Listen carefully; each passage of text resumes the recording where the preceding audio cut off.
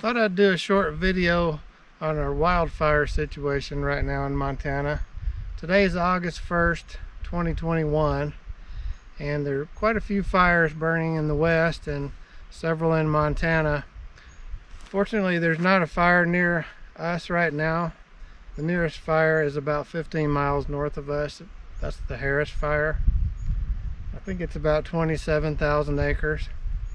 There's several other fires burning around different parts of the state, and I did hear that there were 15 to 20 structures lost last night or today in one of those fires.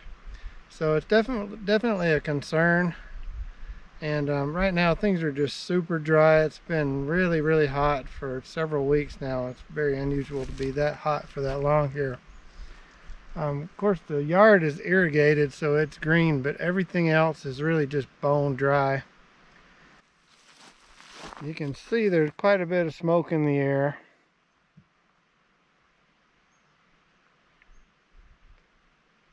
So this year I bought a fire pump and some fire hose and some other parts so that we could have our own fire suppression system here at the house. We're about 6 or 7 miles from the nearest volunteer station, and we're 35 miles outside of Helena, so we're pretty far from really getting a rapid response. So I wanted something here so that I could put out a fire or pre-wet the area before a fire came, and basically have some gear here so that if I needed to, I could actually protect the place from a wildfire. So what I have is about 650 feet of 1.5 inch jacketed fire hose, and I've kind of got that laid out so that it's ready to go. Basically all I need to do is start up the pump. So here's kind of the end of one line of 1.5 inch hose. There's a nozzle on the end of that, obviously. And I do have another 100-foot roll of hose. If I needed to add to that, I can. That hose right there is plenty to take care of this building and the house and that small cabin there. If I need to go further, I can add on, but the more hose you have out, the heavier it is, the harder it is to move around. So I decided to have that amount out right now. Down here at the creek, we'll go down there in a minute, but I've got a gated Y there so that I can have a secondary hose in that area. So if I need to protect the fire pump or the little cabin that's down there, I've got another length of hose and another nozzle right there. So we'll go down there, look at that, and then fire up the pump and do some tests. So here we are down at the creek area, and you can see the secondary hose that I have set up there in the gated Y. So I can switch water to one or the other, or run both. You can just see how dry it is. Grass is just all dead and bone dry. We've tried to do what we can lately for some fire mitigation. Cut the grass low. We have moved some of the wooden materials away from the shop, and the house is really clean around the house. But this area really needs a lot more work. You can see I've got quite a bit of brush, wood, things like that stored here.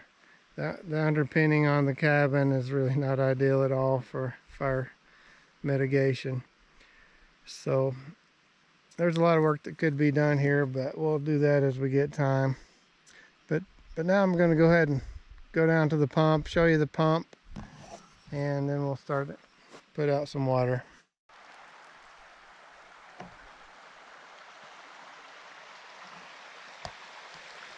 So here we are down at the creek, and there's the pump sitting on a little footbridge.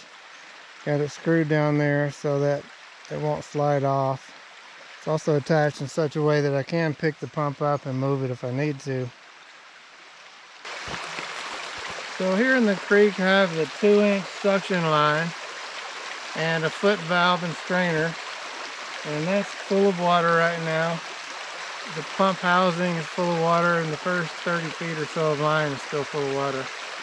So the pump is ready to go. It's already primed, ready to start, and I keep it that way so that it can be started quickly. So what I have here is a Honda GX 160 high pressure water pump. Really good pump. It started the first try. I've never had any problem starting this pump. And so yeah, we'll go ahead and crank it up right now and do some tests with the hose.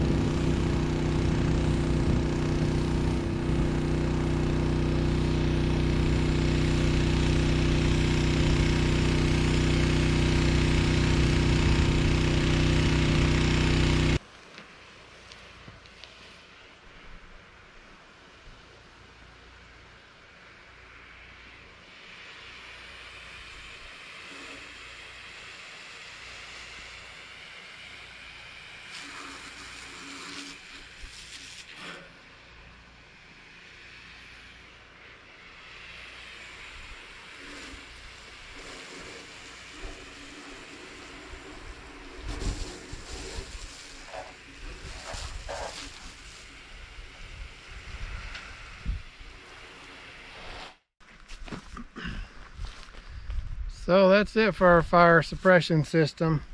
It sounds like we may be getting some rain tomorrow, hopefully. We definitely need rain. There's a really bad drought right now, and there's a pretty big hay shortage. I'm getting a little bit concerned I may have trouble getting hay this fall. But yeah, I just wanted to do a quick video on fire suppression and what we have set up here. Like I say, we've got a lot more mitigation things that we could do to better protect the area.